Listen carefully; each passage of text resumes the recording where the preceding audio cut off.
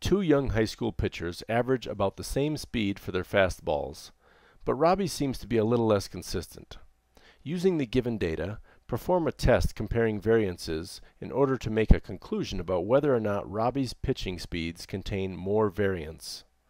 So we have the two boys' pitching speeds here, just some sample pitches from Robbie and from Aaron.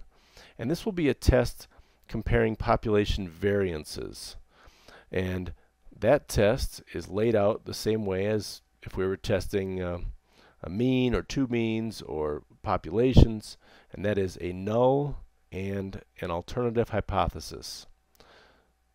And a lot of times I like to set up the alternative hypothesis first. Now we're testing variances, so we have sigma squared is the symbol for variance. That's standard deviation squared, and sigma for population standard deviation. Now all we will have is a sample standard deviation, and therefore a sample variance, but we're using that to then make some conclusion about the population of all of their pitches. So I'm going to put a subscript here, Robbie's. Robbie's variance is that greater than the variance of Aaron's pitches.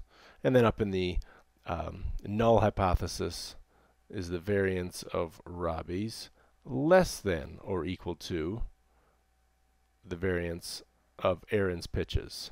And by the way, a lot of books, for good reason, will put equals to. They'll always hold the null hypothesis strictly at equals to. But I know other books use just this opposite. But no matter what, whenever you see an equal sign attached, less than or equal to, greater than or equal to, or just equals to, that will be in the null. And then strictly greater than, less than, or not equal to will be in the alternative.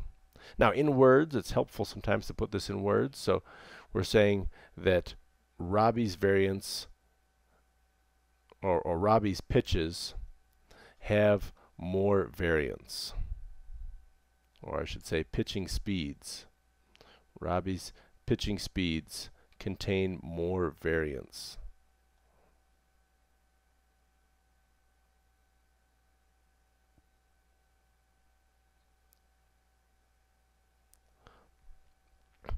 Now, the test of variances is an F test, but nonetheless, we will be finding a p-value.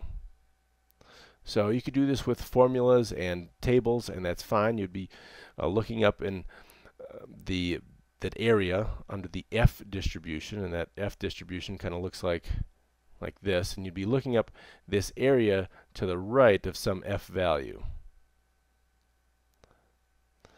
Now, Excel has a very nice feature all packaged in. It's one of its add-ins, and it'll just give you this p-value, this area to the right. So we say Tools, Add-ins, and this is with an older version. This is with Office XP. So if you have the older version, take heart that you have these features as well. And of course, if you have a newer version, you have these features also. Tools, Add-ins, Analysis Tool Pack. Yeah, we've got it. And then Data Analysis. Data Analysis under the Tools menu, we're going to be doing an F test. And it goes on, to sample for variances. Okay. And what's the data that we're taking in? Well, all of Robbie's pitches, including Robbie's name, I've got labels attached or checked here. And then variable to range, it's all of Aaron's pitches, including his name, because I have the labels checked. Alpha. Now we're not given an alpha, and this is interesting.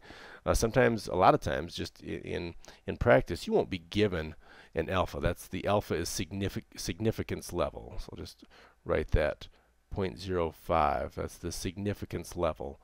And if you're not given that, it's often safe to just assume alpha to be 0.05. But, you know, it depends, of course, on the application. But for this one, we're just going to take alpha to be 0.05. And so we put that in there. Output range, that's just where do we want to start displaying our data. So I've chosen cell A11. And I'll say OK. And it gives us what we want here, a nice little output. Now, the mean. The mean are about the same, the means, and that's what the problem says. The variance, We can see Robbie's variance is a lot higher than Aaron, at least for this sample data. But we'll do a little test and we say, hey, can we use that sample data and really, is it fair to make a conclusion about the population of Robbie's pitches? Well, let's see. The p-value that comes right here, the one-tailed p-value, is 0.04. So let's write that down. The p-value equals 0.0404.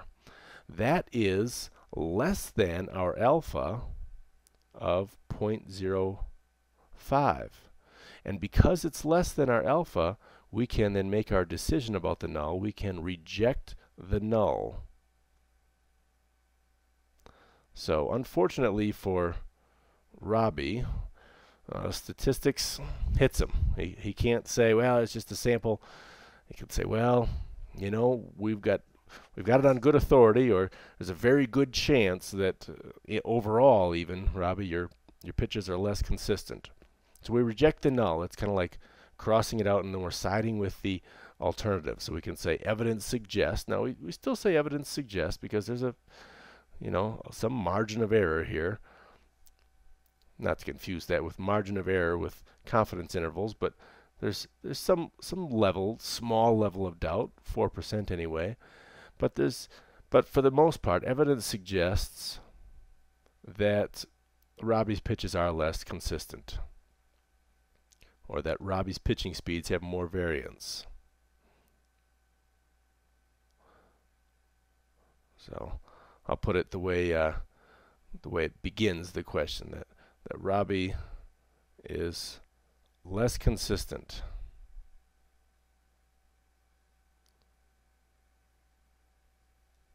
Now, new problem.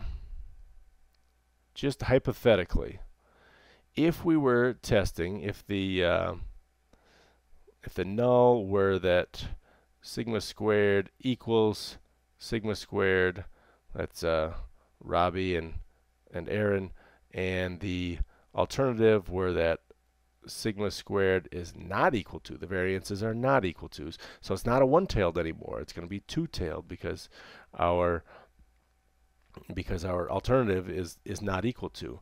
Then our p-value would equal 2 times what Excel gives us, because we're looking at two tails. So we're looking at this tail over here and this tail over here. And I know it's not symmetrical, but it still works. You say 2 times what Excel gives you, because Excel just gives you the one tail. And that would then equal 0.08. And you would say, wait a minute, now we're going to fail to reject the null. But here's what happens. Here's the relationship when you're doing an F-test, this test comparing variances, is that the significance level, alpha, for a two-tail, or that is for what we have here, not equal to, equals 2 times the alpha for one tail.